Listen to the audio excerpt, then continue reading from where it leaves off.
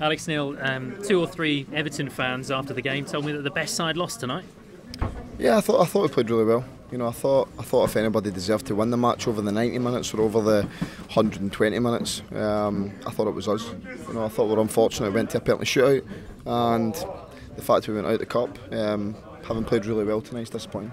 There weren't many chances for either side. Did you think when Seb Basong had got your side in front that might be it? Because you were looking pretty tight at the back. Yeah, I think we've been doing a lot of work and we made some slight sort of tweaks to the shape tonight.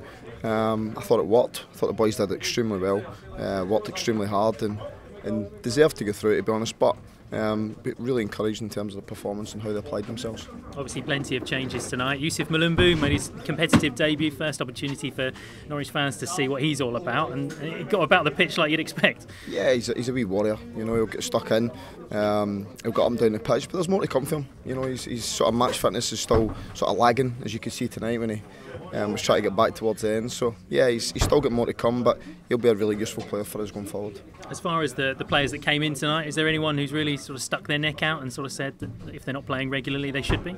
I thought all the boys that came in showed up well tonight, so it makes it difficult going forward. Obviously Saturday's going to be a completely different kettle of fish, playing against Man City there, and to be fair, they've done a lot of work tonight as well, so we've got to make sure we sort of try and balance that out come the weekend, but also some of them will be obviously vying for a place come the weekend as well. Your centre-half partnership tonight was obviously the same that played in the Premier League, and really felt like, you know, after not just another 90 minutes but 120 minutes, that they've really bonded together.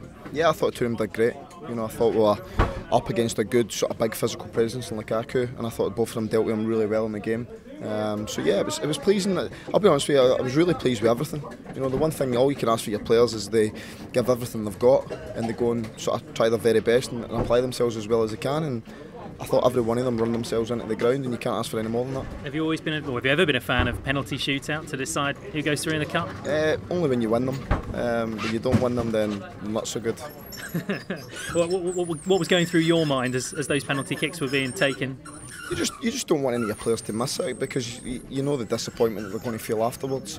And like you say, I thought because of how well they performed over the game, they deserved to go through. So the fact that a couple of them missed the penalty is disappointing for them. But as I said to them afterwards, it happens at times, so what we need to do is dust ourselves down, continue playing the way we were, certainly in that game tonight, and we'll be fine. And does it change things for the weekend, the fact that, you know, some of the players that you would have probably earmarked for just 90 minutes have had the extra time in their legs tonight? It's something I've got to sort of have a look at over the next couple of days on how they recover, and I'll get feedback from them as well, so it's a more rounded picture in terms of making sure come Saturday we're as fresh as we can be.